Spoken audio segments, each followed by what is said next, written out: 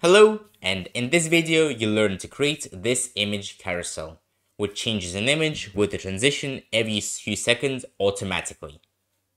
Let's begin the video.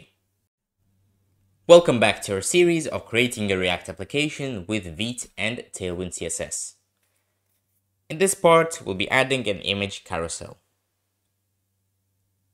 First thing we'll do is go to our app component and create an images array. So const images equals array. In here we'll add all the images. I'll only have two, you can add as many as you like. Next, we can say import mist from /mist assets /mist.jpg. You'll be importing your own images. Mine is just called mist. And we can say forest mist. Next, we'll create a useState. First, we'll need to import it. This will hold the current image that we have. So,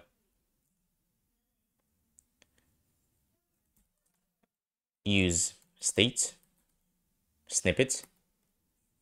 In here, we can say background image and set the default value as images 0. So basically, by default, the image will be the first element in the array. In this case, our forest image. And over here, instead of saying forest, we can say background image. Now we only have one thing left to do. That is make that animation and make the change every couple seconds. First of all, let's look at how this looks now and if there are no errors and if we can actually change the image manually.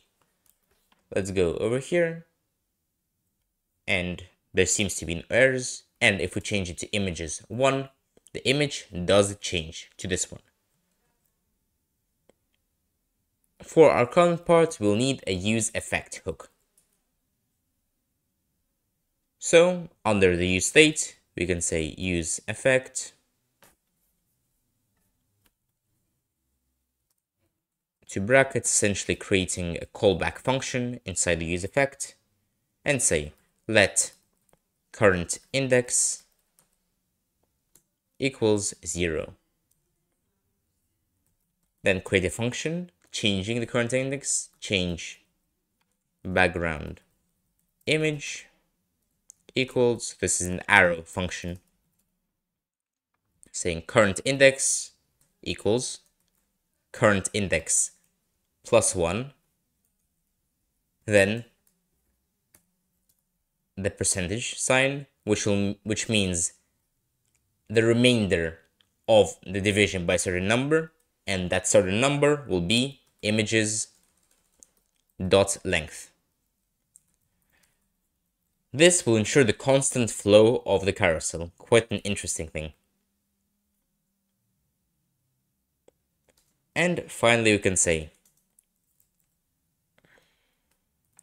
set background image to the current, actually to the images with the current index. So constantly when this function is running, the index will change, and meaning the current image will also change.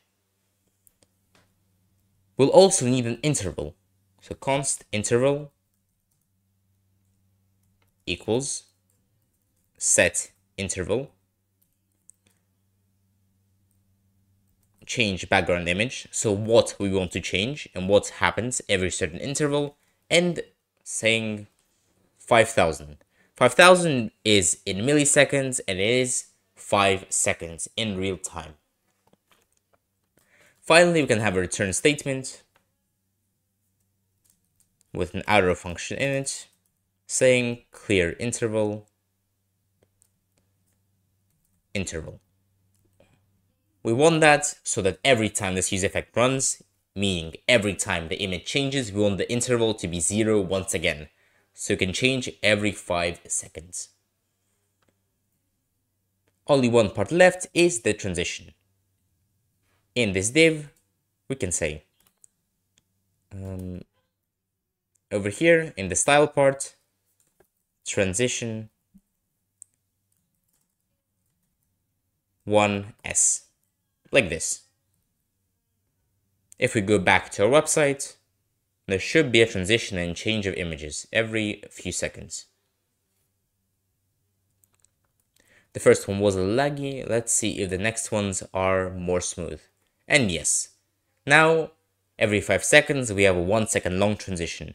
In the case that we want to change the interval between transitions, we'll simply change this. If we want to change the duration of the transition, we'll change this. So for example, we change it to 3 seconds.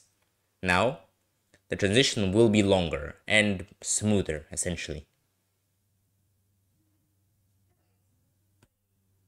First one was a little buggy, the next one should be smooth.